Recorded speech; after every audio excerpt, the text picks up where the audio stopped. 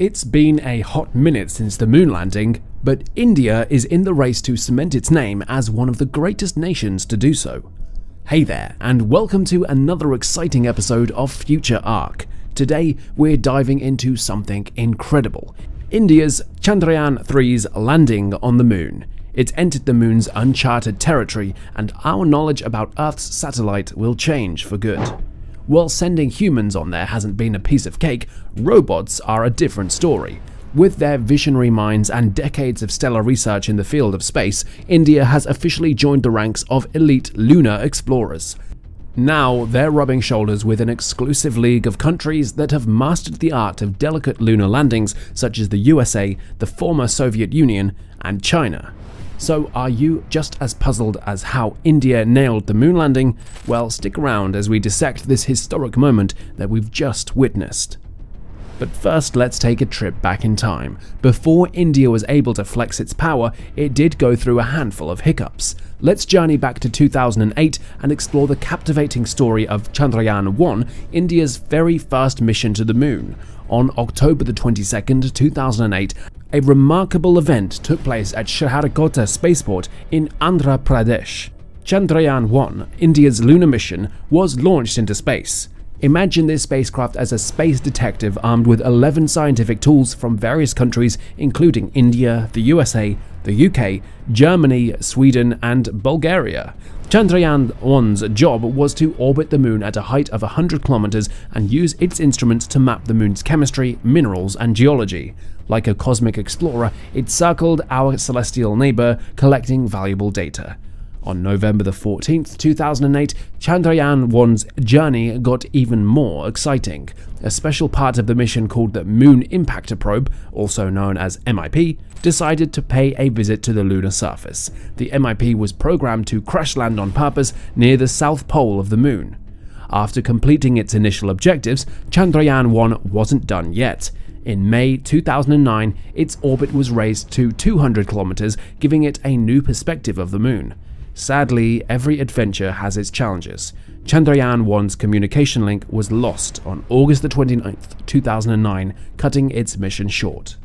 In 2019, another brave attempt was made. The Chandrayaan-2 mission was afoot, but the mission ended when mission managers lost contact with the lander.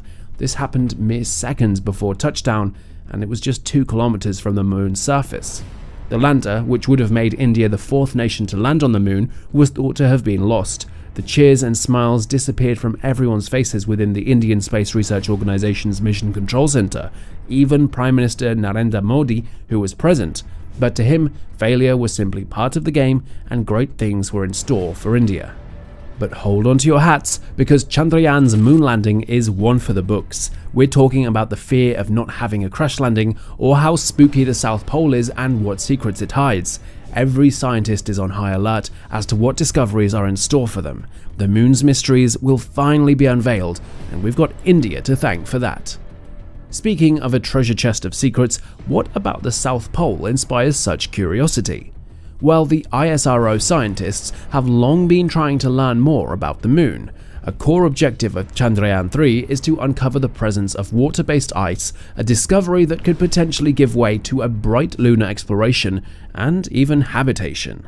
Scientists are dead certain that this water could be used not only for sustaining human life, but also as fuel for ambitious missions to Mars and beyond. You'll be surprised to learn that there is a connection between India's missions so far. Remember Chandrayaan-1? Well, it did more than just float around in space. Chandrayaan-1's journey had an unexpected surprise in store. In 2009, a special instrument from NASA that was on board the spacecraft made a groundbreaking discovery. It detected water on the moon's surface. This discovery amazed the world and added a new layer of mystery to our closest celestial neighbor. Chandrayaan-1 might have faced challenges, but its legacy lived on.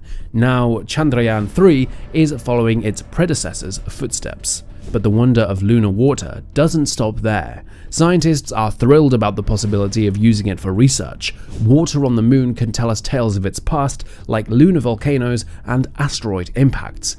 It's like having a time capsule of the moon's geological history. Plus, water ice signals are mostly found in the poles, giving them a special spotlight. The lunar South Pole has its own special lighting setup. The sun's rays only hit the elevated peaks, leaving the lower areas in shadowy darkness. These dark corners are known as permanently shadowed regions. They're incredibly cold, even colder than Pluto. But guess what? This freezing cold is the perfect condition for preserving water ice. And get this, water molecules entering permanently shadowed regions instantly freeze and are trapped there. It's so chilly that they can't escape as vapor. This frozen water collects and mingles with the lunar soil, creating pockets of water and soil goodness. So if you're picturing mini lunar icebergs, you're not far off. In 2020, thanks to NASA's Stratospheric Observatory for Infrared Astronomy, also known as the SOFIA telescope, the water mystery was finally solved. Vague water detection at the lunar South Pole confirmed the treasure trove. Experts estimate that there could be around 12 ounces of water for every cubic meter of lunar soil. That's a lot of hydration potential. When you add up Chandrayaan-1 and NASA's data, a whopping 600 million tons of water ice lie at the lunar poles. That's equivalent to filling around 240,000 Olympic-sized swimming pools, and it's just a starting point.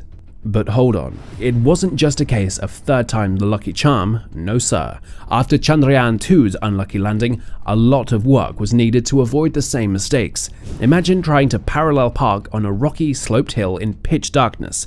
That's what landing near the lunar South Pole feels like. It's not just a stroll in the moonlight, it's a tricky dance with the unknown. During the Chandrayaan-2's mission, as the spacecraft Vikram was descending to the moon's surface, something went wrong. Mission Control lost contact with it, and it's believed that Vikram might have deviated from its planned path.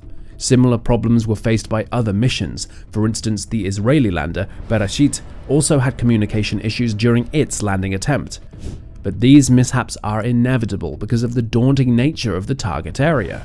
The moon's South Pole region is an extremely rugged terrain riddled with craters and boulders. Even on well-lit moon zones, a boulder-sized bump can ruin the whole mission. Now add a dash of lunar shadows to the mix. That's like navigating your way through a dimly lit room full of furniture in the dark. ISRO scientists revealed that they left no stone unturned to ensure that the mistakes of Chandrayaan-2 were not repeated. S. Somnath, the chairman of ISRO, revealed that 4 long years were spent working on refining their method and conducting tons of experiments to promise their nation a flawless ending. They formed a failure analysis committee, a bunch of space detectives who dug deep into what went wrong and how to make it right. They pored over the data, played some cosmic Sherlock Holmes, and gathered all the clues. Once they had a solid grip on what needed fixing, they jotted down their findings in a report. It was like mapping out a treasure hunt for the solutions to those pesky problems. Then came the grand move. They used that report as their treasure map. The changes and fixes recommended in that report became the golden rules for crafting Chandrayaan-3. It's like taking the lessons learned from a tough video game level and using them to conquer the next one. So armed with new insights, Chandrayaan-3 was born. And let's just say the rest is history. In short, the lunar South Pole is a mystery wrapped in a chill. Temperatures there can make Antarctica look like a beach vacation. Plus, some areas never see the sun, a real challenge for solar-powered rovers. But Chandrayaan-3 was ready for this chilly rendezvous, equipped to withstand the freeze. To think that 15 years since Chandrayaan-1's launch, India has made such great leaps in advancements shows they're not to be underestimated. They're already making crazy plans to study the sun. From solar to lunar researchers, India's changing the game. So if you want to stick around and keep tabs on what ISRO is up to, leave a like on the video and don't forget to subscribe. We'll see you next time.